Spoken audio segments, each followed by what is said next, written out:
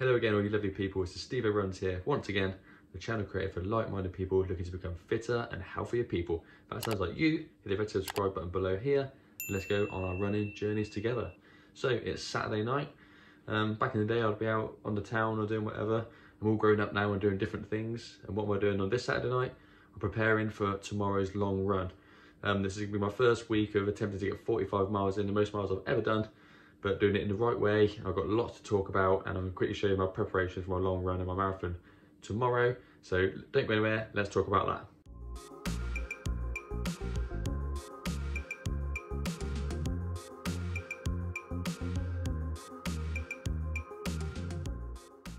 Okay, so thank you for joining me once again, everyone. As I just said, this is my Saturday night. I'm just preparing for tomorrow's long run. I'm going to try and do 15 miles, maybe a bit more. I'm going to see how I'm feeling. But the idea for tomorrow is getting the last of the long runs in before my taper weeks, before my first ever marathon in MK at Milton Keynes in 4 weeks' time, or 4 weeks on Monday. So I'm going to quickly just show you what I'm doing tonight to prepare, what I'm putting in my bag, because I've got lots of work to do. I'm trying out some nutrition, some new things I want to do, how much water I want to take and whatnot. And yeah, I'm going to quickly discuss that with you now. So let's have a look. Okay, so for my preparation, I've just loaded up my camelback bag. Just filled the bladder up with about 1 litre of water, plus some of this nice berry flavoured electrolytes. Okay, I've got 2 tablets in there and about 1 litre, just over 1 litre of water. So keep my salt intake going. My mate Chris learnt a hard lesson last week on the 20 miler we done. He was laid on the side with cramp. I'm not doing this to embarrass him, but it's just to show that it's much needed to replace the salts that you lose. After that race, we all had really sort of gritty faces. We lost a lot of salt. If you don't take care of that, you're going to go down with injuries and cramp and whatnot. All right, I've been working on nutrition lately. What you need is about between 60 and 90 grams of carbohydrates. So I've worked out, I'm caffeine free. So this is the banana high fives I use. There's no caffeine in these. They taste nice, I like banana, and they have 23 grams of carbs, if you can see in the middle there, per sachet. So per hour, you want 60 grams. So I'm going to take 1, 2 of these, and I'm now trying some nice Kendall mint cake that I spoke about in my other videos, okay? I bought a tub of these for about 10 quid, and they're already broken up into nice sizable chunks. And these are about 15 to 20 grams per chunk. So 2 shots of that is 46 grams, plus 15, 56, 61. So that'd be about 60 grams of carbs I can take per hour. So if I take 1, 2, 3, 4 with me, plus about 3 or 4 of these as well in my pockets or in the zips of this bag, then I'm hoping that that's going to be able to do enough nutrition to get me around a couple of hours of running. Okay, so that's that. I've got my clothes all set up next to my bed upstairs. I'm going to wear my Nike Air Zoom Tempos tomorrow, the best shoes I've got just for the moment. I've got a new pair en route coming Tuesday, which I will show you. I might do a box opening or maybe try and do my first proper shoe review, but we'll see about that. But the Tempos are the best I've got for the moment. So almost just ready. My alarm is set. I'll be getting up at 5:30 to hopefully leave for 6 after a good stretch. I've got 15 miles planned and we'll see what happens. So go and get a good night's sleep. It's 10:30. I'm gonna go get my head down and we'll see how tomorrow goes, all right? Don't you go anywhere.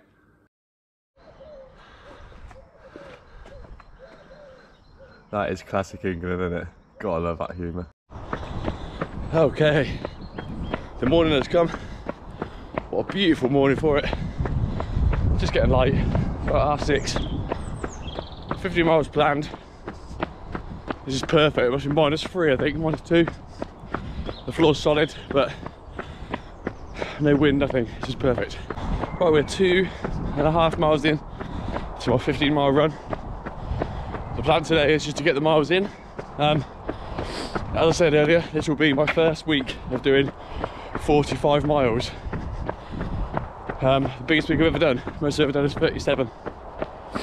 My heart rate's nice and steady today. I get out of breath as soon as I talk. I'm keeping it below 150. My math is 150, so try and make it a math run. If I sneak over a few times, my zone 2 is up to 153, so never really bothers me sneaking over, but As you know, I like to keep it at Maff if I can. So around 150 odd, we're laughing. So in my little pouch here, I've got my nutrition I spoke about a minute ago. The Kendall mint cake and the banana shots. I've got an alarm on my watch to go off every 20 minutes. So about 30 seconds time, I'll have my first instalment of having a bit of nutrition for this run. Because the whole idea is trying to see what my stomach can handle on this run. I know the banana shots are alright. Gotta make sure the Kendall mint cake's good as well. Give me lots of energy. See how I feel after 15 miles or so. I'll know I'll be all good for the marathon then. There's my alarm now. Eat. Right, back in a moment.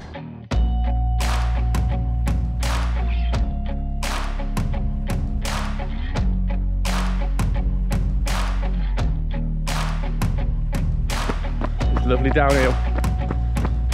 Unfortunately, what goes down must come up. There it is.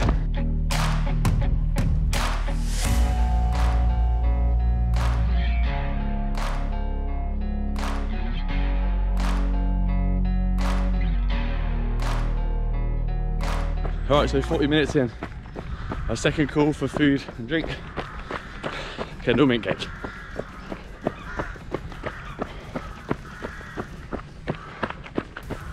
See, it's a bit more manageable than usual sweets.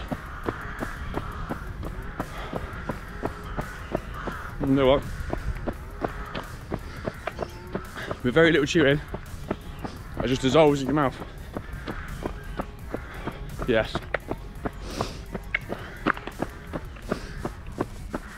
That is the one, I'm sure it is.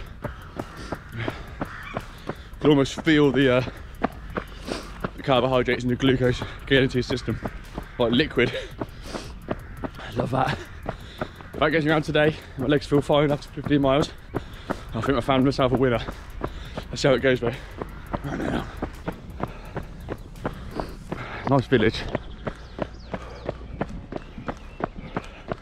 I'll tell you something, there's not a better hobby in the bloody world than just running around doing this. Doing what's best for your body. Live yourself a nice long life. Most relaxing thing in the world. I set my alarm this morning. No hangover, just excited to go running. As sad as that might make me look, if you're watching this, then you're one of them. You're in it. And it's so worth it. Keep going, guys, keep going. Blessington, how's this? Okay, the only downfall so far regarding the Kendall mint cake is how minty it is. On cold mornings like this, when it's -3, -2, you feel that on your chest. And when you drink your water or your isotonic drink, you know what it's like when you have something minty and then have a glass of water or tea or something. It's like, whoo! That's a weird sensation, but that ain't gonna scare me off. That's so far, the perfect food. You know what I mean? Easy digestible. A bit of advice as well. Like I said, 60 grams to 90 grams of carbs per hour. So I'll set my alarm for every 20 minutes and you bosh it down with some water as well to get it straight into your system nice and easy. Get it flowing around. Easy. Nice downhill here that my hat's going to appreciate. The first 6 miles was very much uphill. Got some nice downhill to take advantage. Current pace is like 8:08 per mile, which I'm happy with over 6 miles. But time's not concerning today. It's more about getting intensity right, seeing how my body feels after the food and drink, and making sure I'm fully prepared for this marathon in just 4 weeks' time. Oh, if only this would show up uphill this is. I'll go so slow. My heart's on like 158. The camera didn't do it justice, but the hill I ran down, come straight back up, like hills tend to do. I'll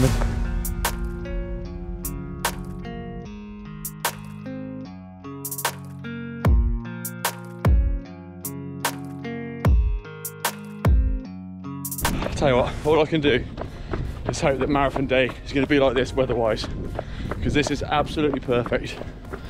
It's probably about 0 now. It's sunny, sun's trying to break through. The floor's frosty, there's no wind.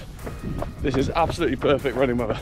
But this is England. It'll probably be 25 degrees tomorrow and snowing the next day. It happens. We had 4 seasons in one last week, in one day. Unbelievable. Right, here's my cue to eat again. So don't go anywhere, still going strong. 7.5 miles in, so halfway through my Sunday long run. Don't go anywhere. Oh, there's not a car in sight today. Beautiful. Get out of town a little bit. And it's absolutely stunning. Obviously flat, look. Alright, okay, maybe not the most flattering time to do a spin, but it's just beautiful. There's no cars around. You have a free run, middle of the road, being safe. And what a beautiful start today. I mean, where you live might look like this all the time. You know, you might live in a village. I live in Bicester. It's the fastest growing town in the country, pretty much. You probably heard of Bicester Village shopping centre. Don't come there. The traffic's bad enough without adding people to it. But get yourself out of town. Find yourself a nice long route away from everything. A little bit of grass if you can, which I haven't today. But I'm training for the marathon, which is going to be all road pretty much. So that's the idea behind it today. I've just noticed something else. Having a drink with every bit of food. Maybe I weren't drinking enough before, but ooh, maybe need a little wee. Not good. I ain't gonna stop. I'll try and make it home. I've probably got another, I don't know, 50 minutes maybe. So I suppose I've got to train myself to be able to hold them in if I'm hydrating properly.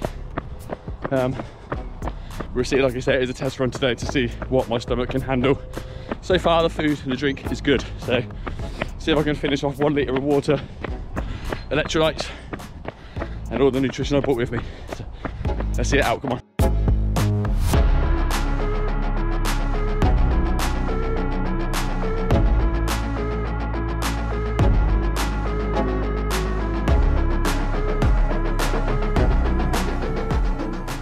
Okay, so all going good. Nearly 11 miles in, right? My legs are feeling fresh, lungs feeling fresh and out of breath.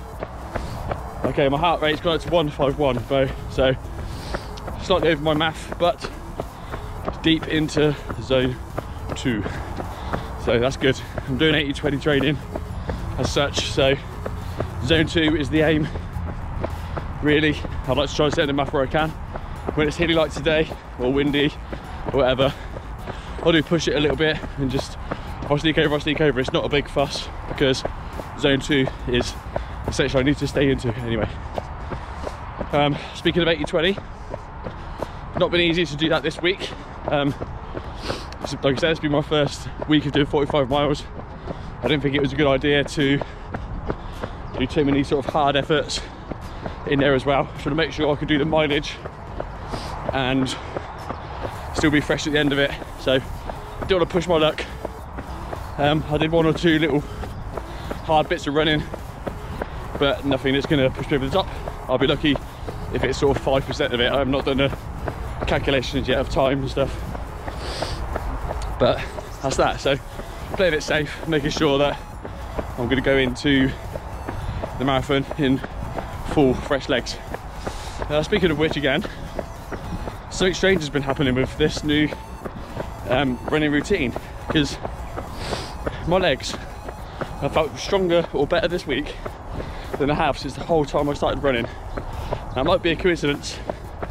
It might be because I had a bit of a down week last week, but from looking online, it seems like doing the shorter runs more often seems to do the job on keeping your legs recovered. So what I'm doing, I was running to work 2.5 miles, I'm running back 2.5 miles.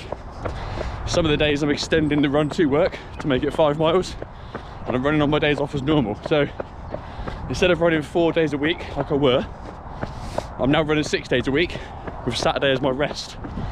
So I've added 10 miles on this week without really feeling it. It's been, supposedly, you run in the morning, get your legs warmed up, work, and when you run home, it kind of counteracts with the DOMS, as they say, or delayed onset of muscle soreness. And what happens is you get the blood flowing through your legs again, and that seems to make that disappear. Such a strange thing. It seems to be working. So I'm out of breath. I'm running up a bridge, another bridge, about 4 bridges today. So yeah, that's what I'm just letting you know, that if you get the opportunity to, instead of running 4 times a week and doing 7 or 8 miles, try running 6 times a week and doing 3 miles one part of the day, 3 miles the next. Not only is it squeezed into my routine because I'm running to work and from work, I'm saving fuel money. As you see, the diesel prices are through the roof, like my heart rate is right now. So what a good time to, if you've got the opportunity to run to work or whatever, what a time to do that and build your mileage safely. It does feel like the next day you're ready to go, like you've done nothing the day before because you've done 2 short runs. It's such a weird thing, but if it works, it works. If it enables me to do 45 miles a week, then that can only be a good thing. But what I need to do is just monitor my heart rate and things to make sure that I'm not overdoing it. I don't feel like I am. My heart rate has stayed consistent. Resting heart rate has been consistent every morning so far, and that's a telltale sign that you're overdoing it, but nothing so far. So all I've got to do is make sure that's not creeping in, and we're laughing. I'll do it again next week. I'm starting again in the morning. It's Monday, 2.5 miles to work, 2.5 miles back, so on, so forth. Let's see how that takes us to up to the like tapering for the marathon. Okay, there's a half marathon done. 1:48.23 seconds.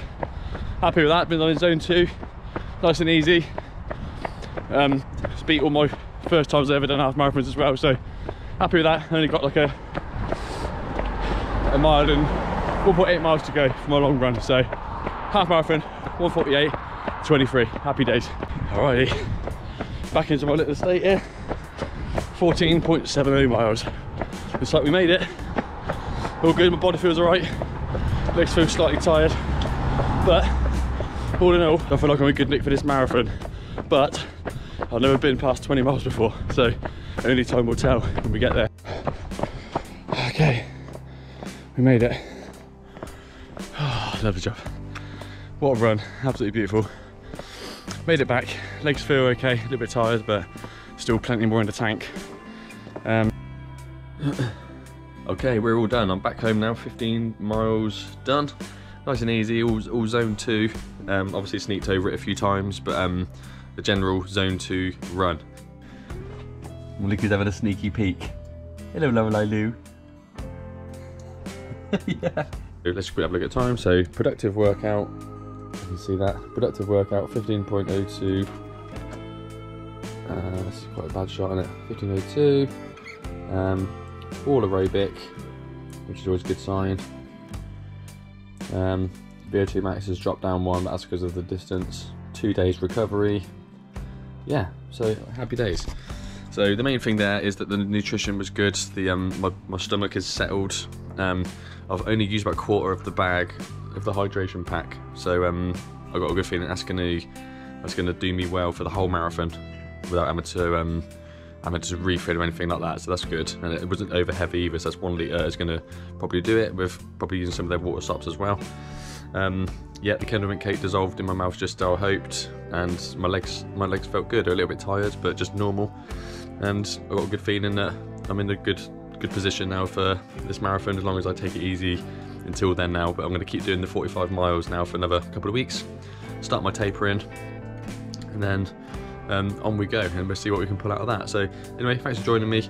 Have a look at my Strava and that as well to see the run today and see the splits and all that stuff if you like.